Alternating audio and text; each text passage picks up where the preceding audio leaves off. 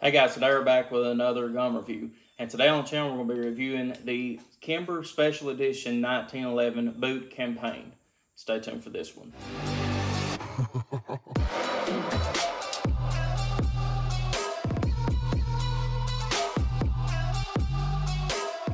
Alright guys, we're back.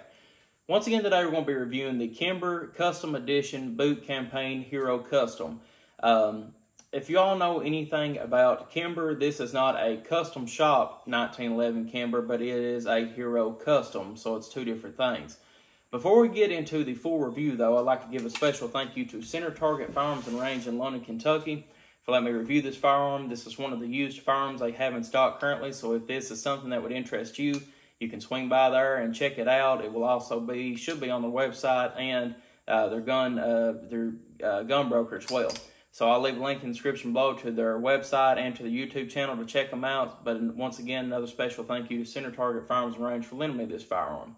Also, as you can see with this gun, like I said, it's a used gun, but it's in very great conditions, just like new condition.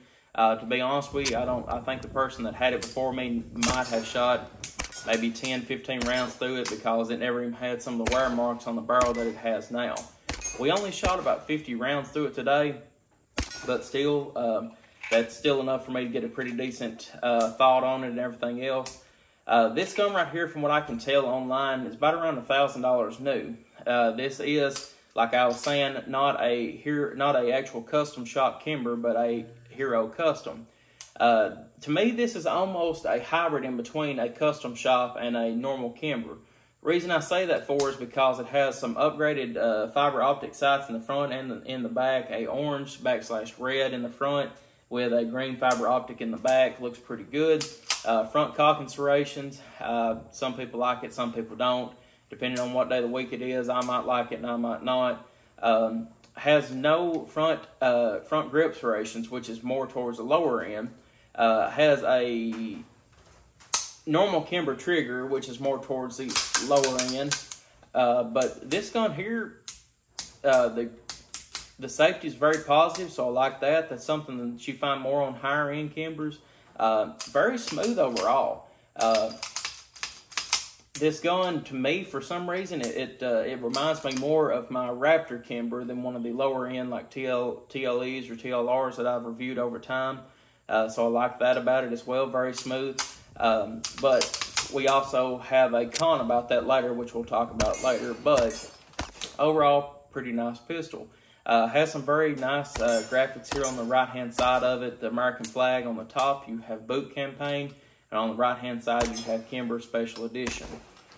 So, getting into the shooting review of it, this gun was pretty accurate.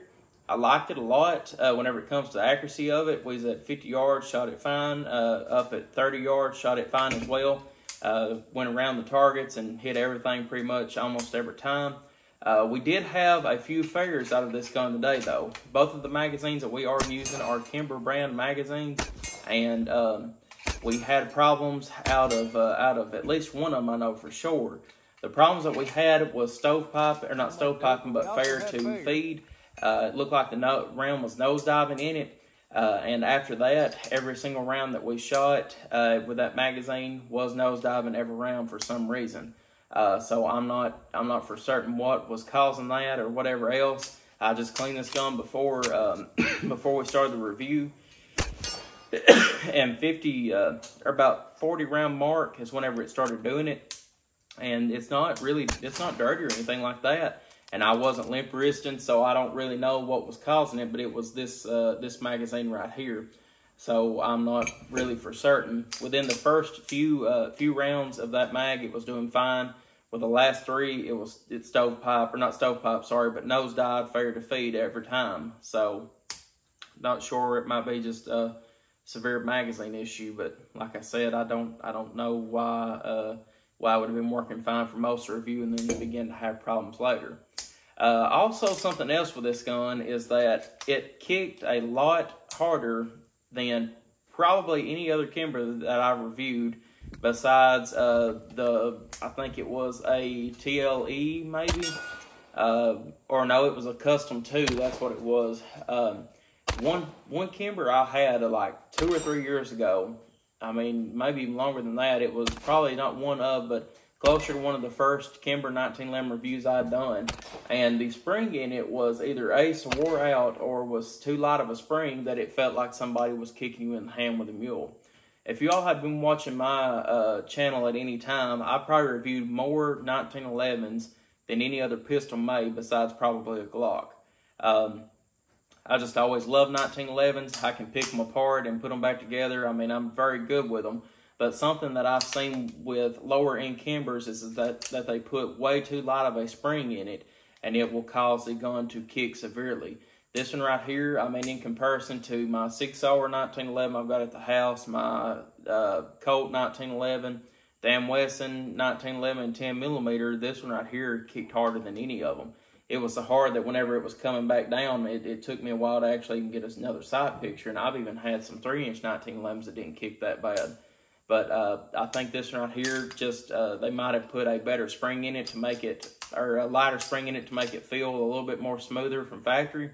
But now this one right here, it kicked hard, and I mean hard. So besides that though, was accurate to what I would expect it to be. The sights was killer, so I mean that would lend to it to being so accurate. But at the same time, like I was saying, kicked severely, and then we had them failure to feed nosedives there for a while. So good gun overall, but something I would look into if I actually bought this gun was that if was them failures a magazine issue, or is this something I need to send this back to Kimber to get fixed.